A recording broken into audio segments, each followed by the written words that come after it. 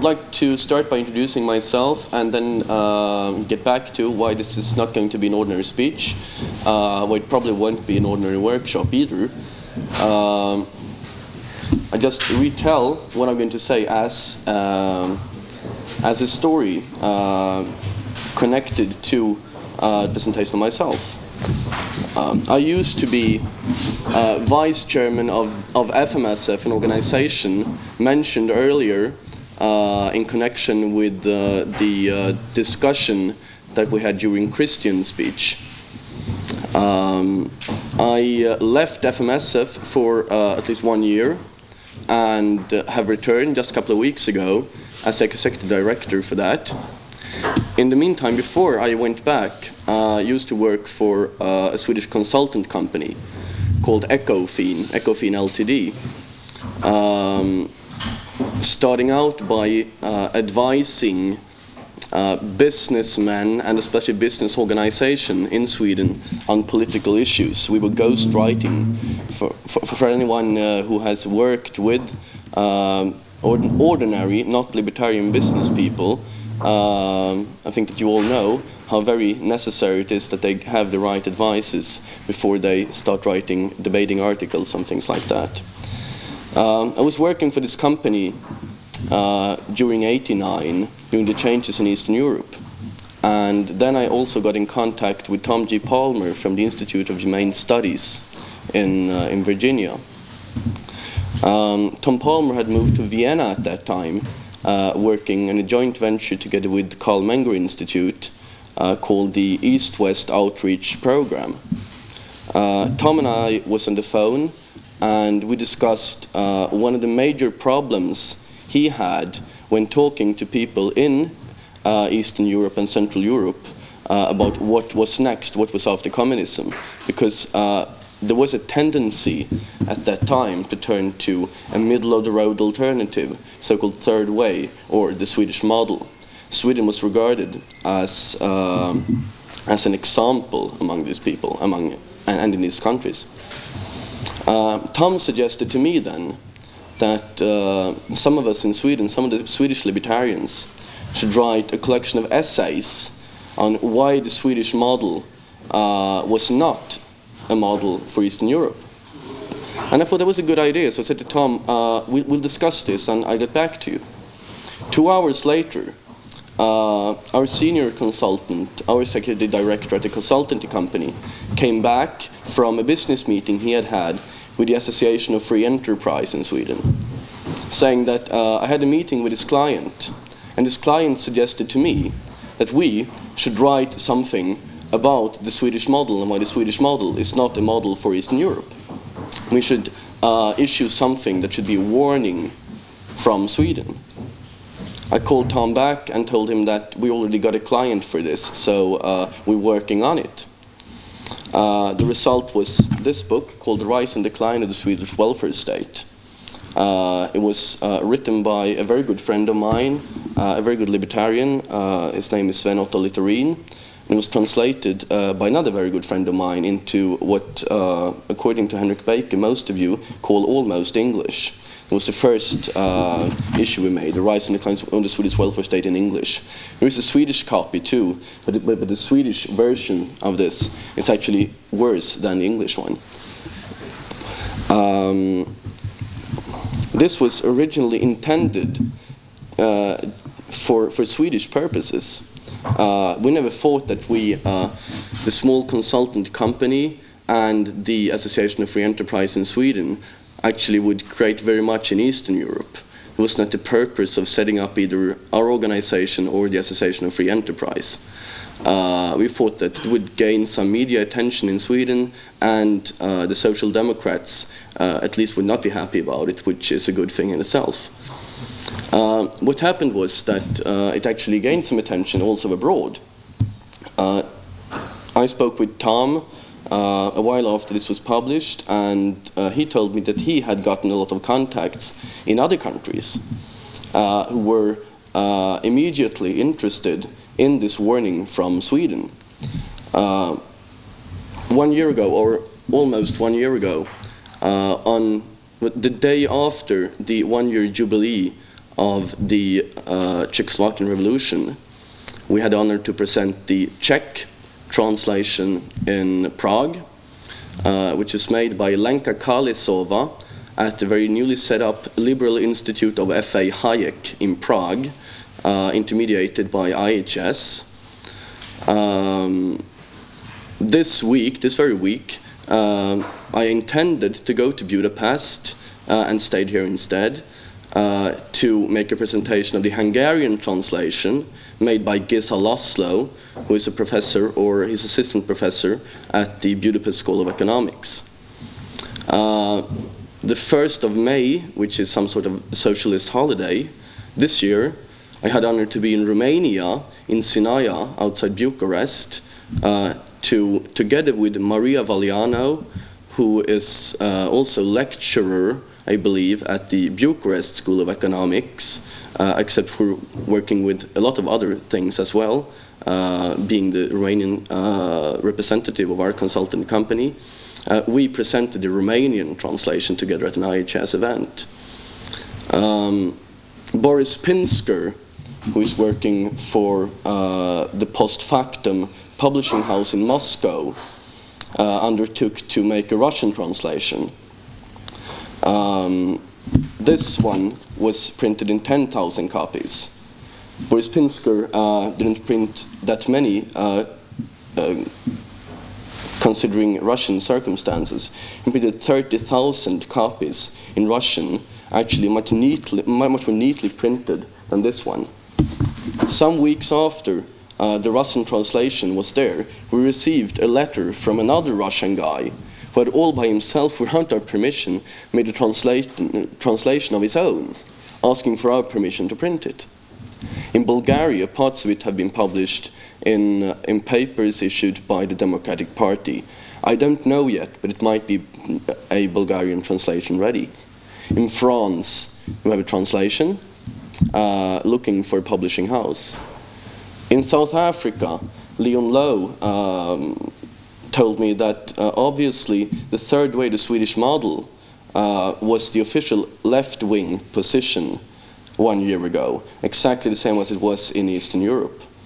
He also got a couple of copies. Luckily, we didn't have to translate it in South Africa, but it might be that it's going to be a copy in Afrikaans. We haven't decided that yet. There was a success. The main message of this book is not something I'm going to bring up to you now, because we had a speech this morning by Otto Brams Pedersen on the very same issue. We're going to have another one tomorrow morning by John Henry Holmberg. There's no need for me to speak on the same issue once again. So the basic message of this book, which is 90% libertarian, but not 100% libertarian, I would say, is that with a couple of 100 years of capitalism, or at least 100 years of some capitalism, you can afford some years or some decades of socialism. That is actually what we did in Sweden. Sweden was a fairly libertarian country in the 19th century. After the big debate during the last decades of the 19th century, we received a fairly libertarian society.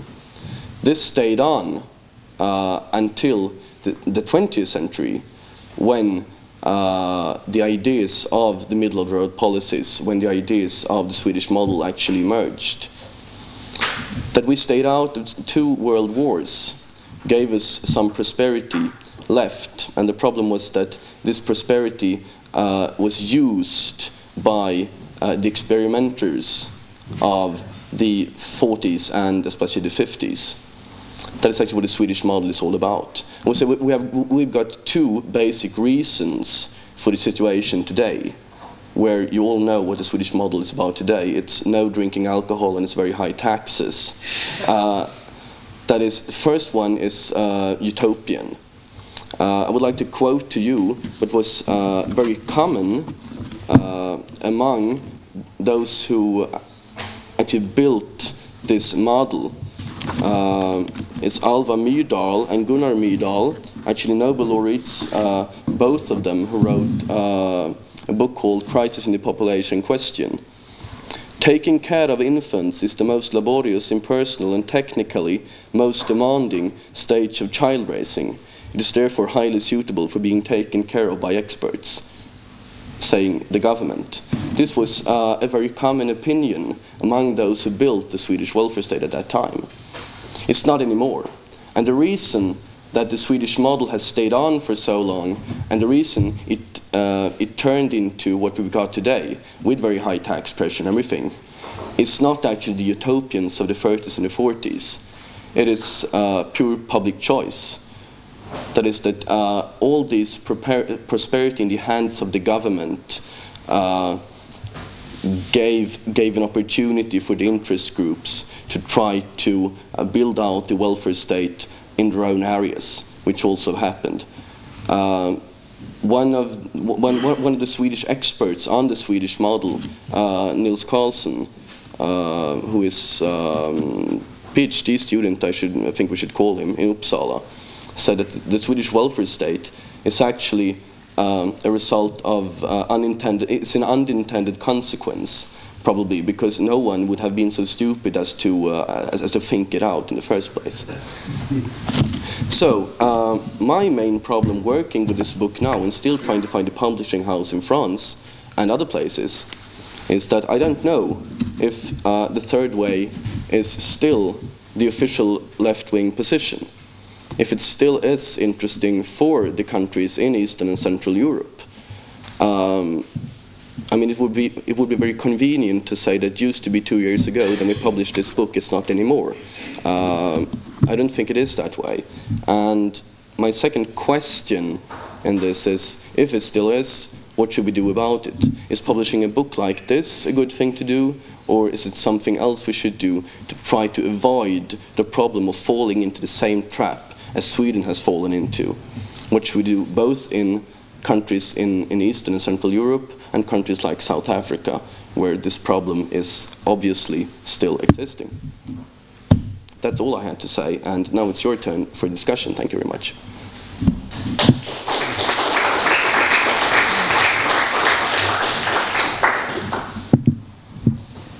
I'm going to move down here now, okay? Fine.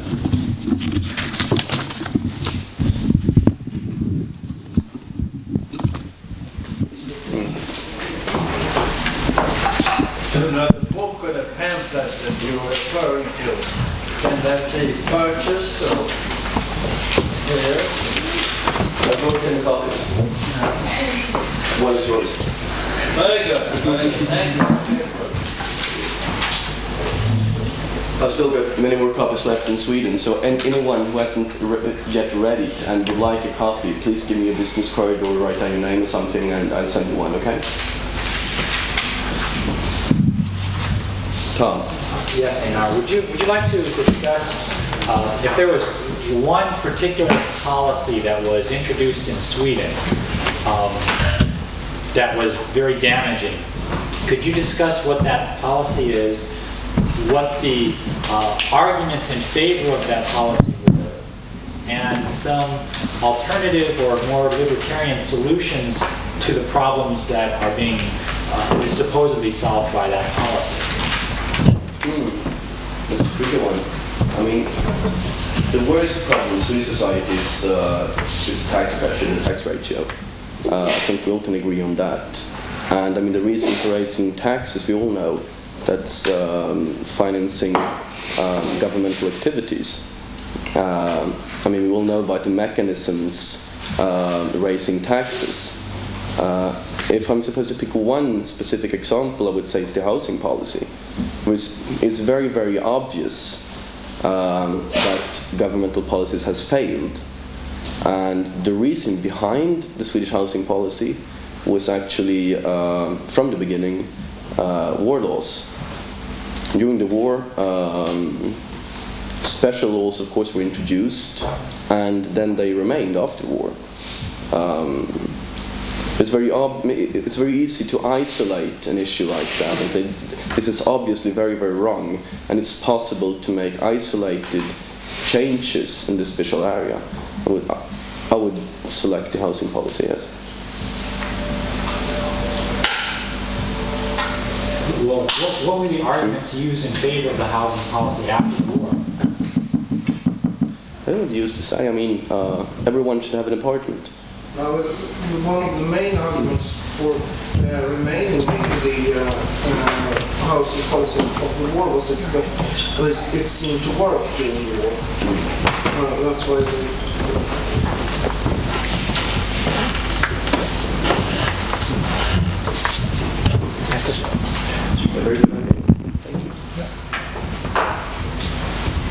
Yes, please. Can I add something? It's difficult to reply, but do you see a way out of this?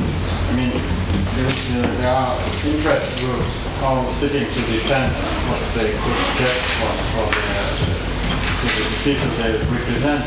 But how to change the system? Is the solution a big crisis, or is the solution to just try to attack?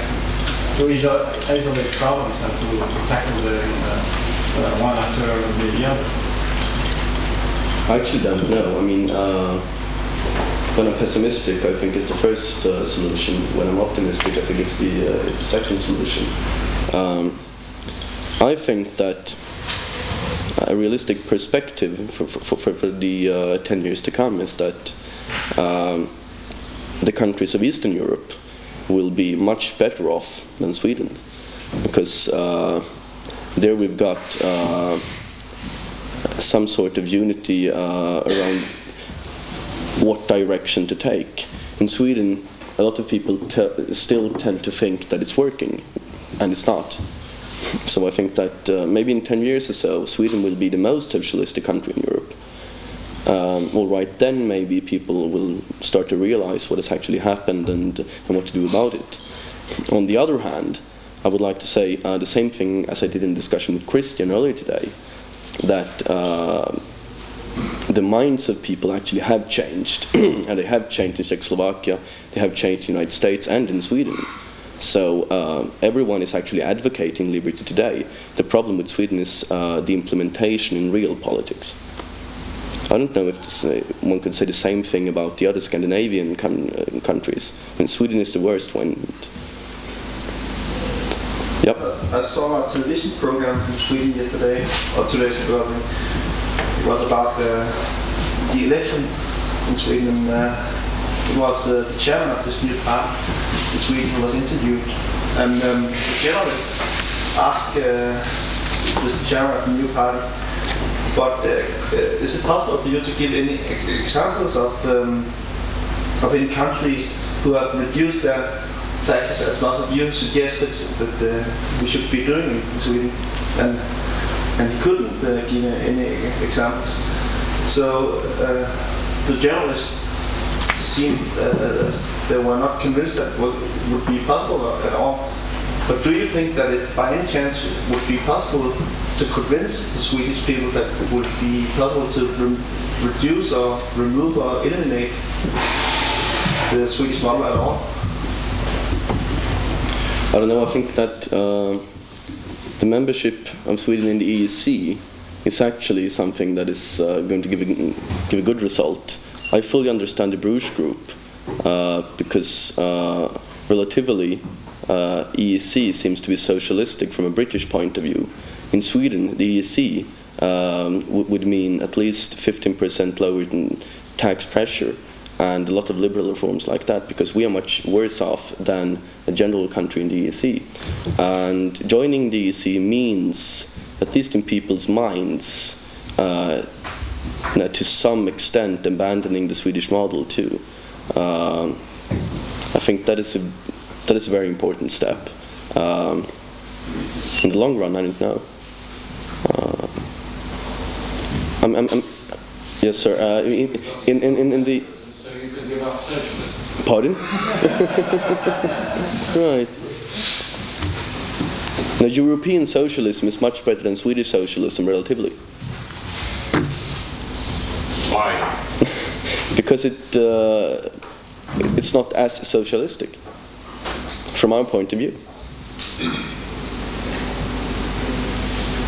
But I mean, a lot of people who built the Swedish Welfare State, who actually were involved in this, believe that Sweden were the chosen country. Let me give you another quote from the Myrdals in Crisis in the Population Question.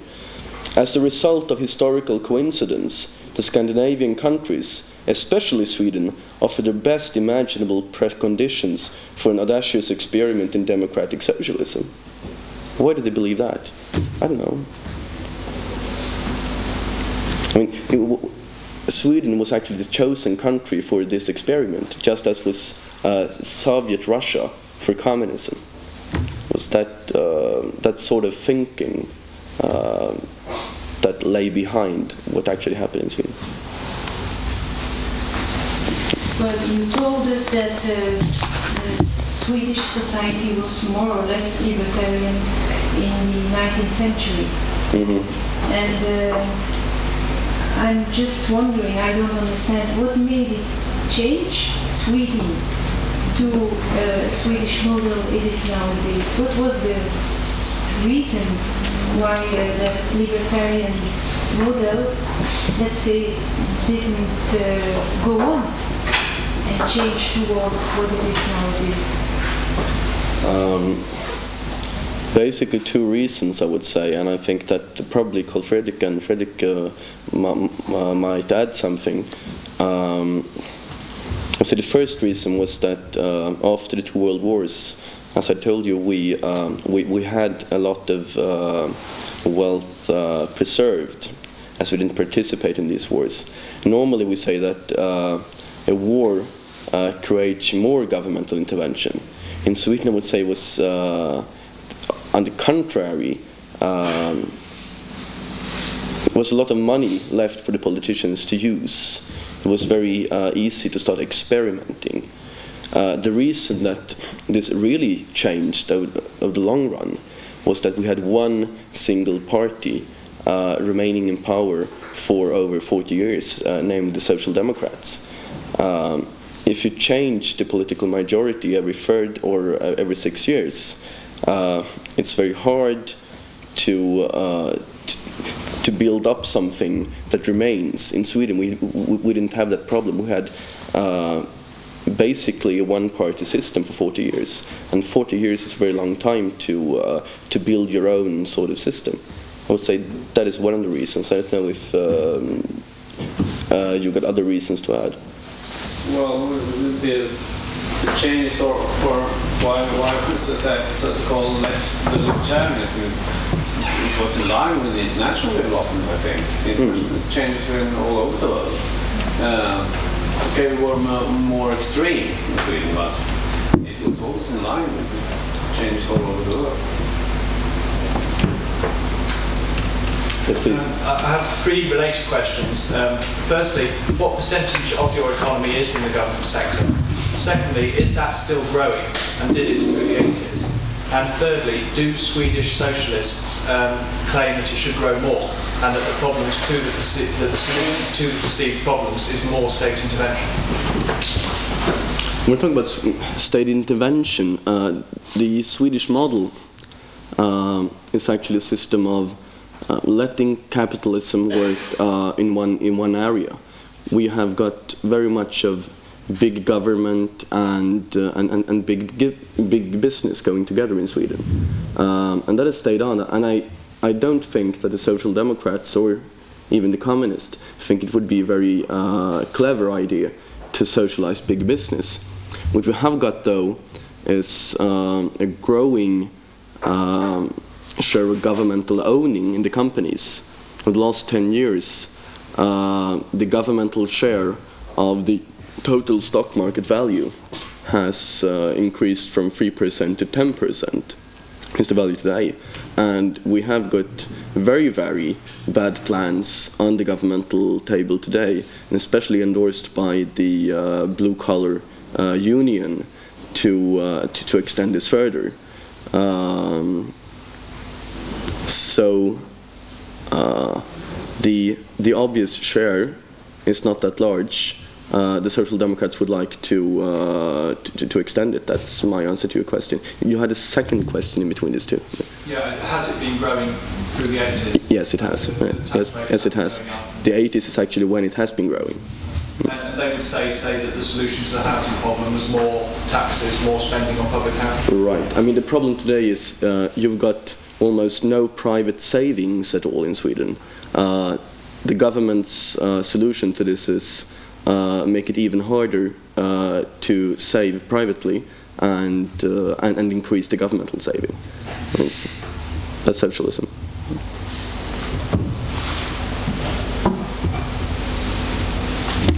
Anyone else?